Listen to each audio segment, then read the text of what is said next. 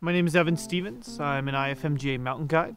I'm also the owner and lead guide of Valhalla Mountain Touring, a backcountry ski lodge located here in the Selkirks of British Columbia. I've also worked with outdoor research and product development and testing and creation of new gear. Before I go out for a day of backcountry ski touring, religiously I'm on the World Wide Web, going to resources such as the Canadian Avalanche Association and the U.S. Forest Service Avalanche Centers, getting my snowpack information, weather, recent avalanche activity. Typically on a day out touring, I'll go through a progression of quick pits that I dig with my hand to a full-blown test profile pit.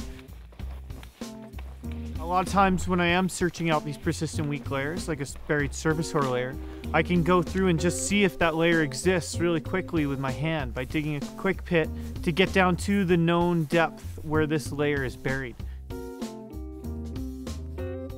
It's a really quick visual and hand hardness identification of whether or not that layer exists.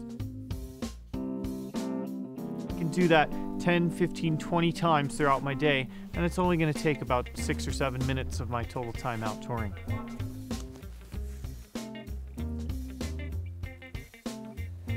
It's time to dig when you really want to know how consolidated a soft slab might be on top of this buried weak layer. The primary thing I want to do when I'm selecting a spot to dig a snow pit is that it's representative of locations where I'm going to be ski touring, and at the same time it's not going to compromise my safety. I'm going to cut through my snow as straight, clean and consistent as I can. And so in my snow stability tests, the main ones I like to perform is the compression test, because it is kind of the quickest. I can repeat it 2 to 3 times quite easily, so I can see if my results are consistent. So first thing I'm doing here is I gotta be able to isolate my column of snow on all 3 sides. And I'm gonna cut through, and I'm gonna look to make sure my saw is going all the way through my block. And finally, I'm gonna do some compression tests. So it starts with placing my shovel blade flat on the surface. I remove lots of the unconsolidated surface snow. Give myself a level surface here. And I'm going to start with a series of taps, and it starts with 10 taps from the wrist. Okay.